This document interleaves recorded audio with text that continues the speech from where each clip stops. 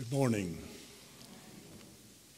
We're going to sing a song that is in our songbook, 104, and it'll also be on the back. But before we sing it, I have something on the purpose of the coming of Jesus. And this was something that Stanley Jones has written. And it tells of a little boy, a child of missionaries, who was in school in the United States at Christmas time.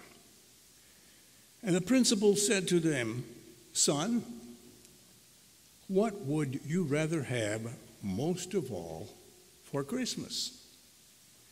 And the boy looked at the picture of his father framed on his desk, and he said, "I want my father to step out of the frame."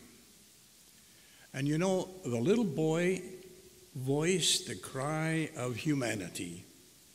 We want God, our Father, to step out of the frame of the universe. And you know, Jesus is God, stepping out of the frame of universe. God simplified, God personalized. And that is the purpose of Christmas.